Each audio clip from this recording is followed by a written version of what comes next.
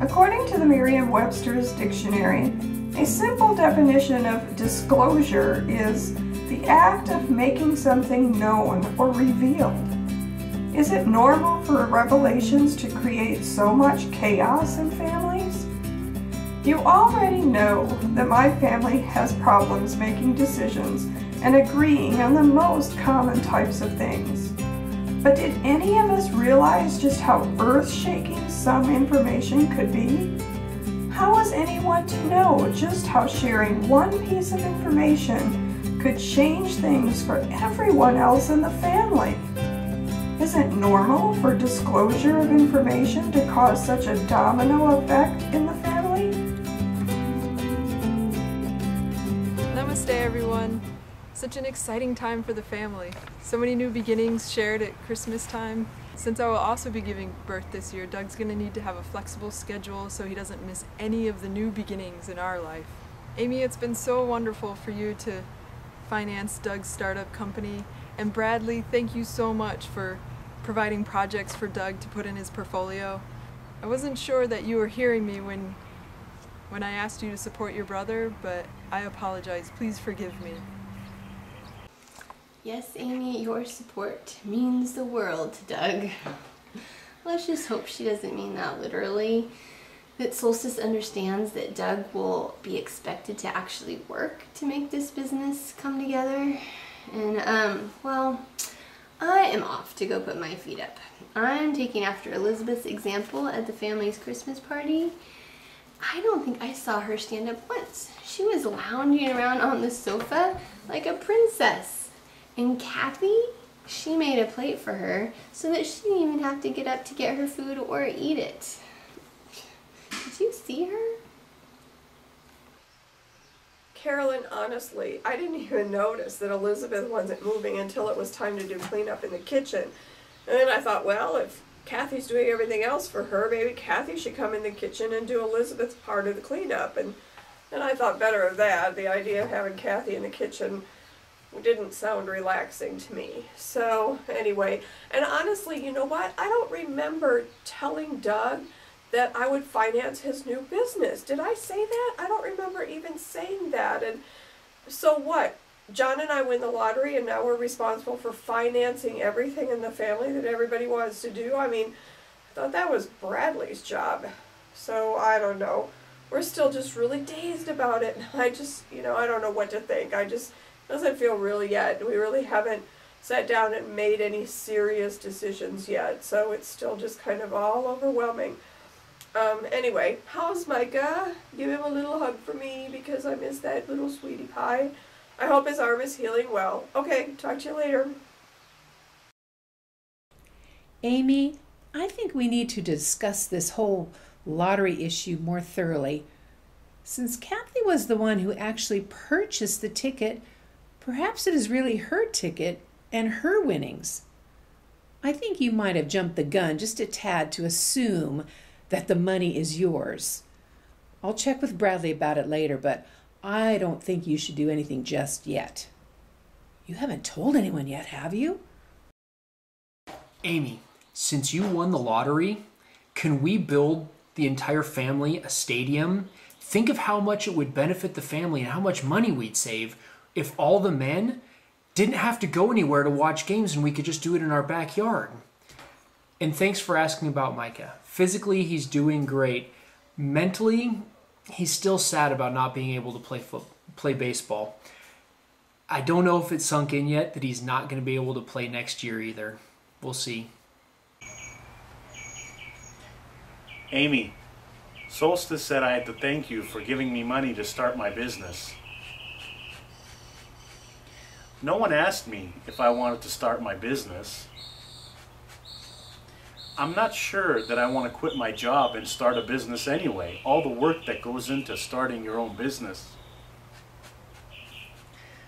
I just don't know that I'm ready for that right now. I've enjoyed the work I've done for Elizabeth, but I don't know if I'm ready to start my own business right now. And now, Solstice wants to have a baby, I heard. Why am I the last to know about this? She didn't even tell me. I had to find out with the rest of everybody else at the family Christmas dinner. I mean, isn't this what spouses are supposed to talk about?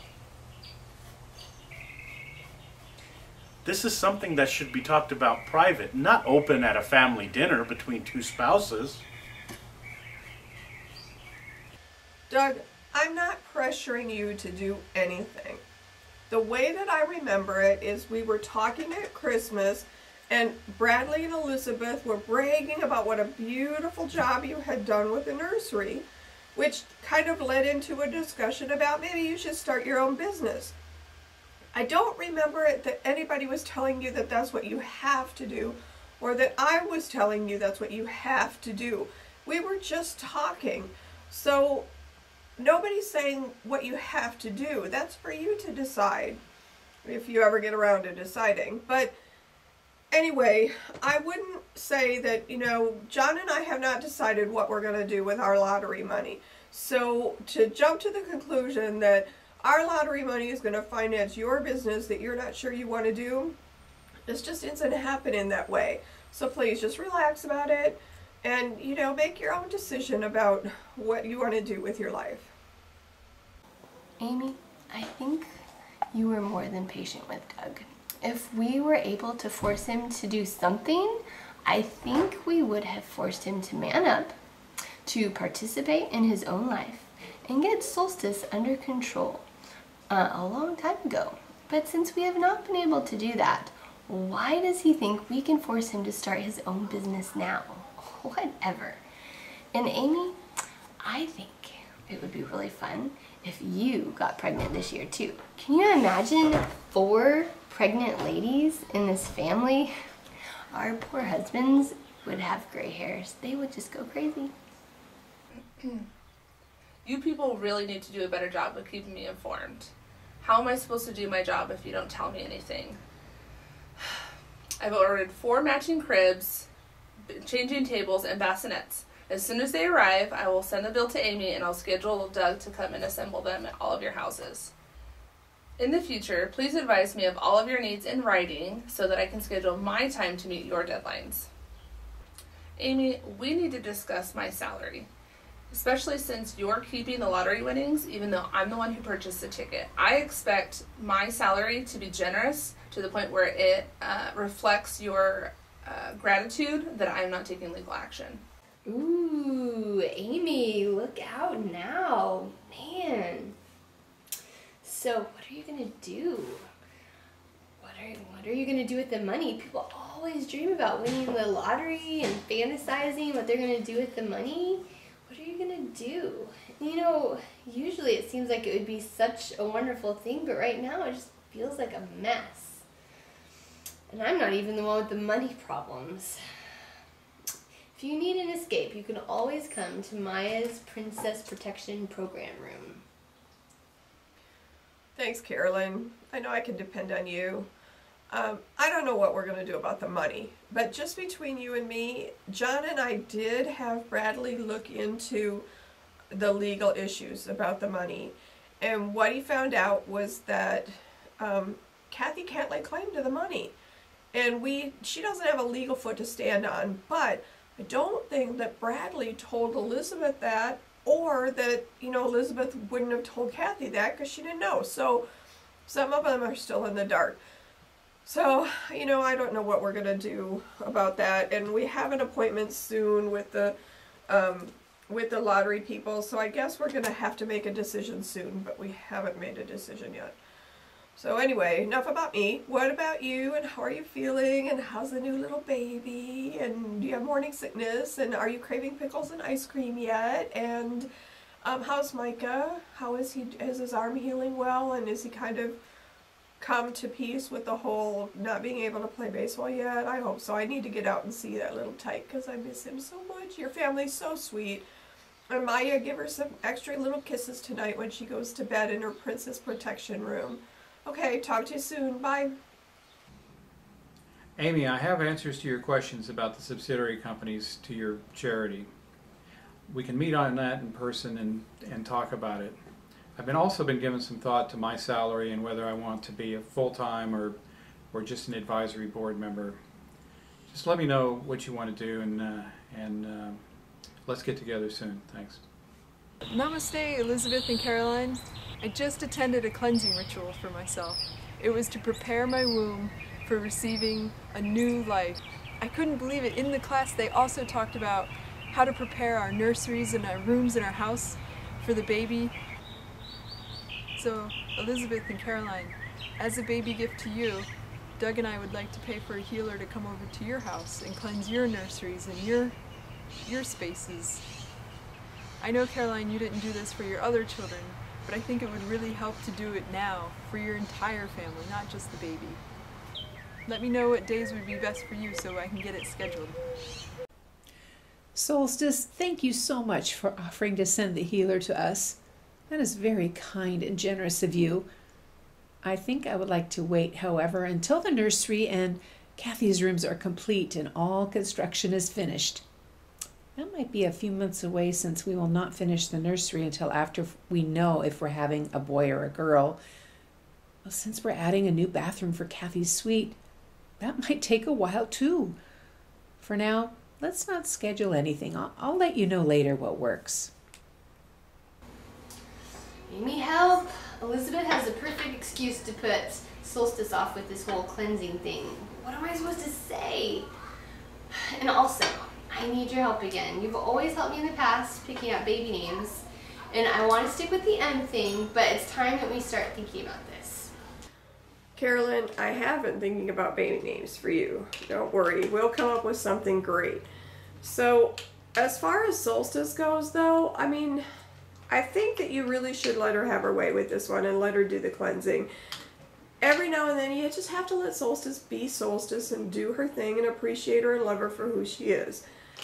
And really, this is like a least invasive kind of thing. I mean, it's not like you want to wait and give in to her when she asks you to tattoo your baby names all on each other's backs or something, you know. So, I don't know. My advice is just let Solstice go ahead and do this cleansing thing for you, and it'll be okay. But, Carolyn, what are we going to do about Kathy moving into Bradley's house? I mean, I think, you know, we don't have any say in what Elizabeth does at work, and I get that. But at the same time, you know, Kathy's taking over our family now. Don't we get a say in that? Caroline and Solstice, I sent you an email with names that are on Elizabeth's shortlist. Neither of you are allowed to consider these names for your children. Also, the email contains dates that I have set aside for the baby shower, so please let me know which works best for you. Amy, don't say it. I did double check, and the video I posted about baby names were marked private. For your eyes only. Is Kathy now reading our minds? That was just so weird. Anyway, I'm curious to see that list of how many M names are on her list. How many people in her family could have an M name? Oh well, I'm not worried about it. There are plenty of names to go around for everyone. Did you see the picture of all those baby name books behind her in the posting?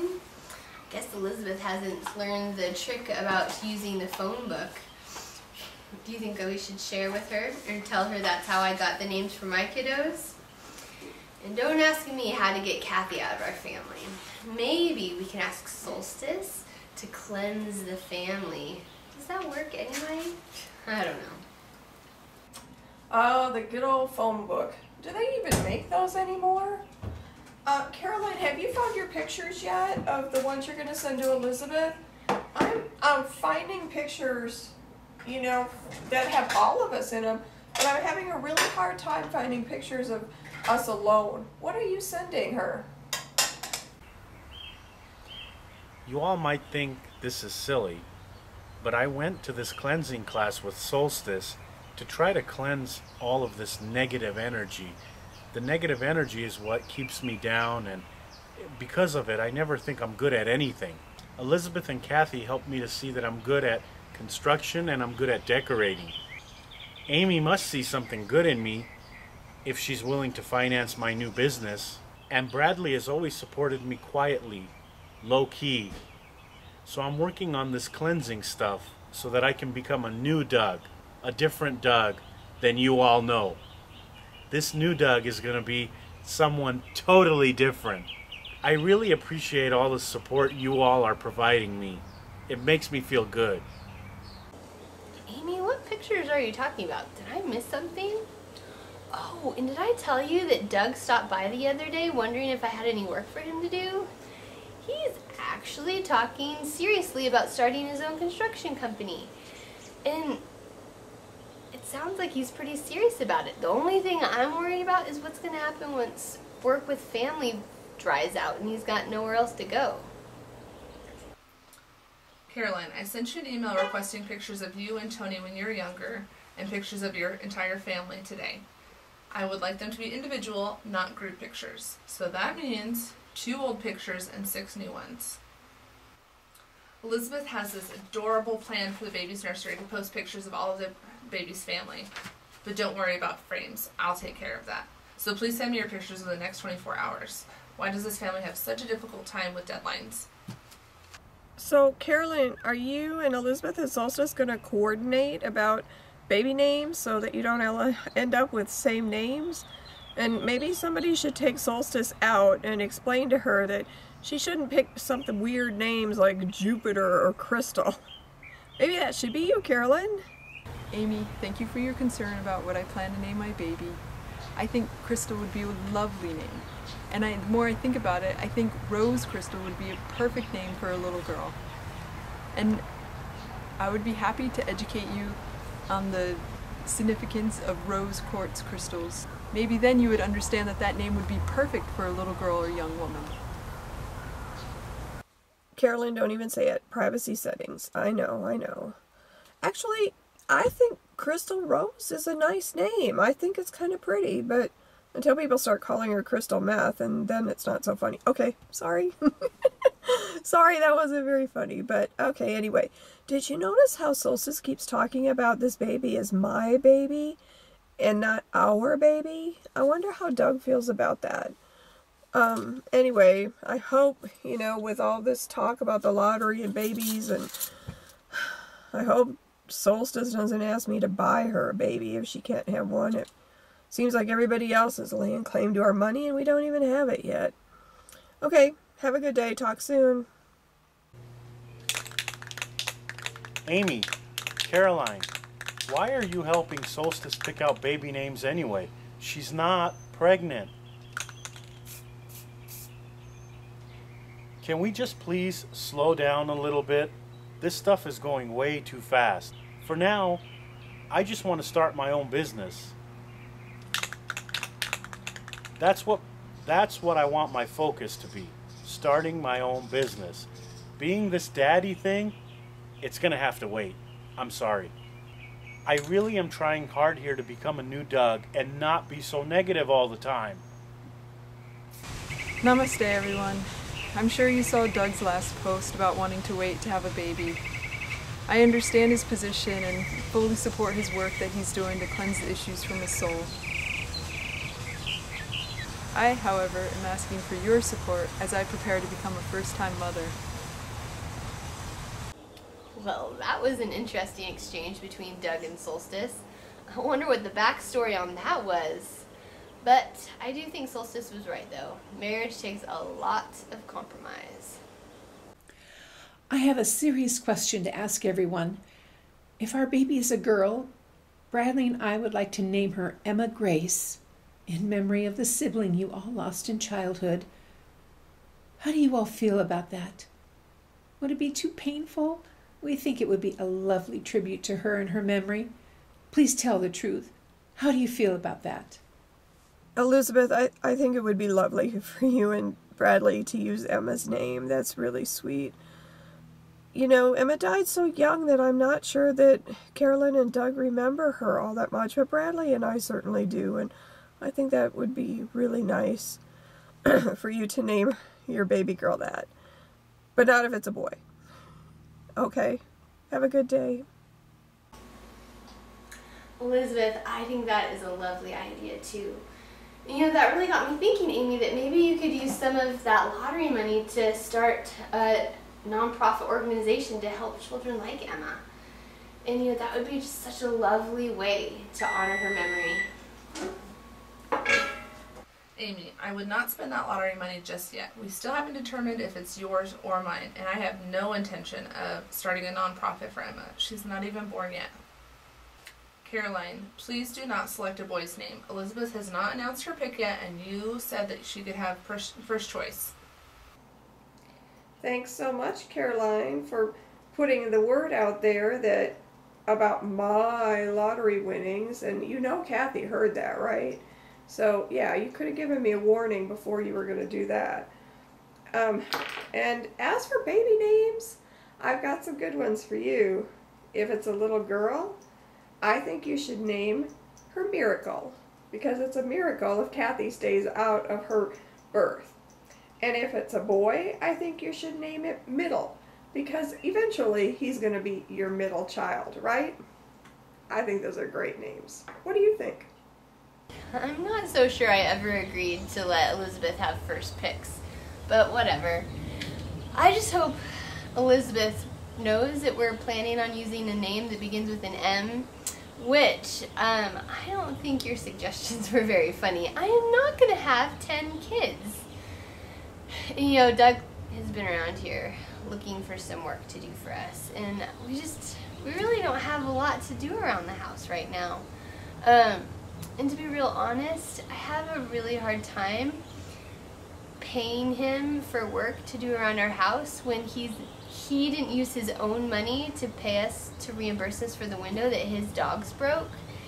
He should do the work for free and not pay us with Bradley's money, or he needs to compensate us for all the expenses that his dogs caused. Caroline, I sincerely appreciate you trying to find things for me to do around your house. I'll do those things for free to compensate you for the window. As I work through the cleansing process, I could see that you're right about that. I hope that you will accept my apology even though it came so late. This whole thing has not been easy, but I'm getting through it. Bradley and I have settled on a name for our baby if it's a boy. We will name him Matthew, after my father. Matthew Allen. We feel good about honoring your late sister or my late father with our choice of names. Anyway, I just wanted to let you all know so that Caroline and Solstice can select names for their babies that will not conflict with ours. Carolyn, don't even say it. It was her father's name. How was her grandmother supposed to know that you were going to name all of your children M? Let it rest. Well, we've decided on a name, and so it really doesn't matter anymore now. Amy, so have you decided what you're going to do with the lottery money yet? And when do you know when you're going to get it? And sometime I want to get together with you and have a serious conversation with John and Eric. Maybe some of the other family members too. Since Micah can't play baseball next season, I have this idea. You know, he broke his arm and he can't play, so he's going to be sitting on the bench with all the other bench warmers.